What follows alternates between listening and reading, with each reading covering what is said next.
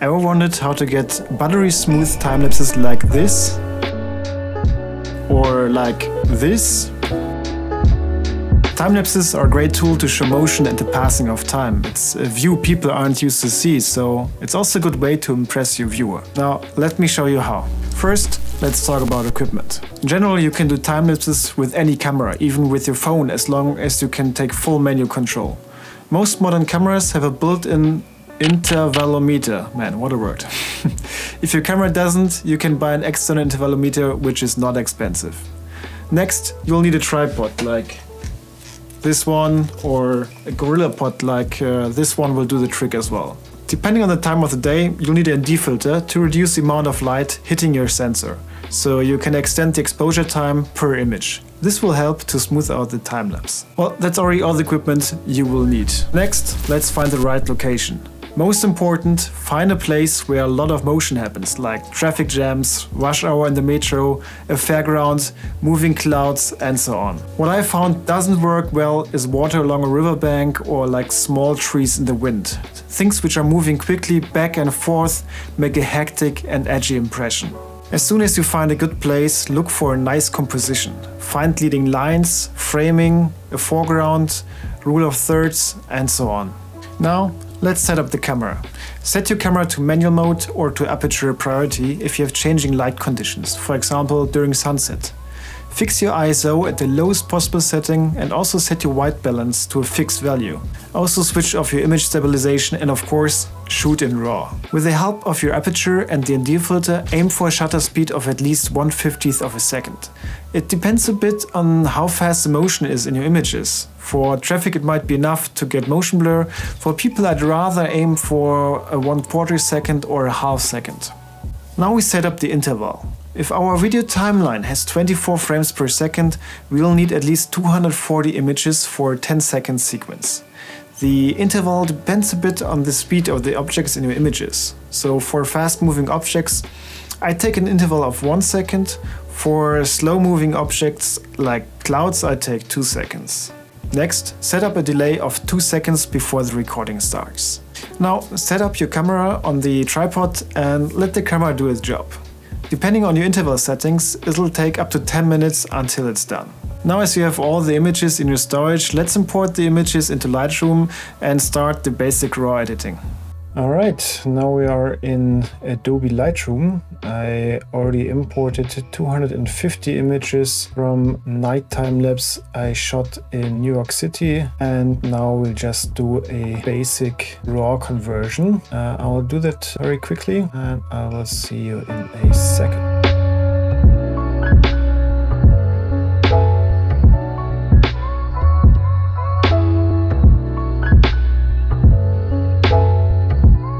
Alright, now that's it, my basic RAW conversion. Now just for the settings of my camera, I already talked about it before, so I shot it on a focal length of 24mm, ISO at 100, the lowest possible, aperture at f5.6, and exposure time is about 1 second, so we get this nice light streaks and the people are a little bit smoothed out and not too sharp. As you can see, I didn't do a lot of color correction because I want to keep that for my entire movie later on, so I can adjust the color grade between the time lapse to the remaining clips of my video. And also didn't do that much of a sharpening, and also not a lot of clarity, and even reduce a little bit the structure, because the images are a lot sharper than the video itself, so it fits a lot better if it's not too sharp and the clarity is not too high. And then I mark all images, and then I go back to my settings and synchronize my settings. And now I synchronize all images. Okay, now all images are synchronized, and then we can go to export. The quality is at a 100%. That looks all perfect. Good. So now I will hit the export button and the images will be exported. finally the images are exported from Lightroom, and I opened up a new project in Premiere Pro, and I will add first of all a sequence, and I will adjust it according to my sequence settings I have in my New York video. So it's in 4K, and I shot it in 24 frames per second, Rec 709. That's all good. Let's call it Timelapse NYC. And now I will make a new bin, edited images. Right, so now I will take all my edited images into this bin. Okay, before we can start to edit our time-lapse, have a really quick look inside our settings window. I'm not 100% sure how this is called in English, so it's basically the cut window, I guess. And what we want to look for now is the length of one image, basically. So it's important that one image is exactly one frame. That's very important. Now that we have done that, let's have a quick look that our images are in the correct order. So we just make sure that the numbers are okay. That looks good. And now we can pull them in. All right, let's have a look at the first image. We can zoom a little bit out so the image fills our frame like this. And that's all we gotta do for the moment.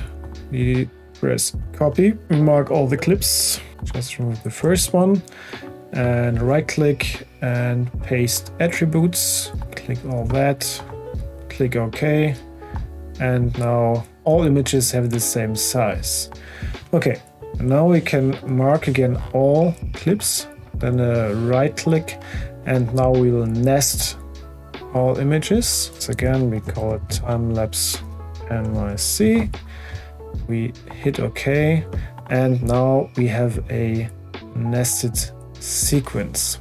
Next thing, you can still have a look if you have like a little bit of jitter and some movement.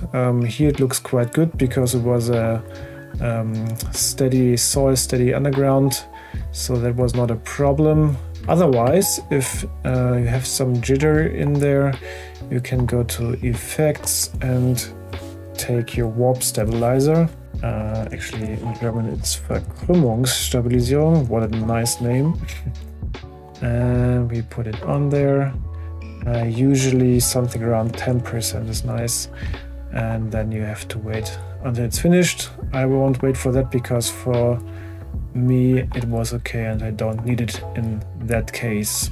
One more thing I want to do, because it's really steady, I want to add some movement. So we hit the watch for position and scale, and we will zoom a little bit in, move a little bit to the left, a little bit down, okay, like this.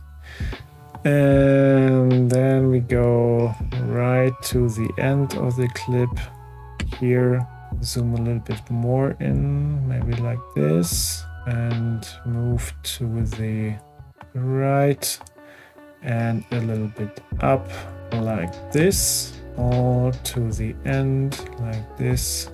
I mean, it all depends how it suits or how it fits into your video sequence and to your remaining clips you have in your whole video.